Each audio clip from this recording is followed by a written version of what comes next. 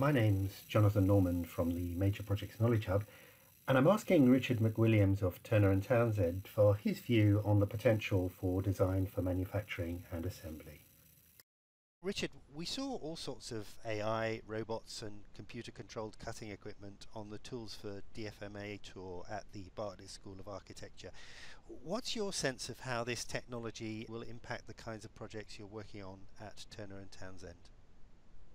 Well, Jonathan, I think digital technologies are generating major opportunities for disruptive solutions that I think effectively create a new market rather than improve the old one. A bike rather than a faster horse that perhaps can deliver step changes in productivity, safety and performance. However, I think whilst DfMA offers greater opportunities for high volume manufacture, such as student accommodation, or high value components, such as for smart motorways or digital railways, I think the major opportunity is for service innovation. For this, I mean packaging the problem or the need along with the solution, and also then guaranteeing its performance.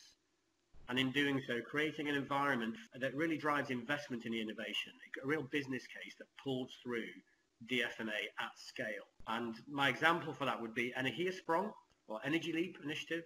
And they are delivering for the residential energy retrofits market mass customized, off-site manufactured products where there is a guaranteed nil on the meter energy performance over 30 years with a warranty-backed return on investment, with high value manufactured jobs, asset renewal, a basis for a smart city future, and best of all, saving some portion of the 5,000 lives unfortunately lost every year from living in underheated homes. And within that, creating a totally new £80 billion market. This interview is part of the Major Projects Knowledge Hub digital scrapbook on design for manufacturing and assembly.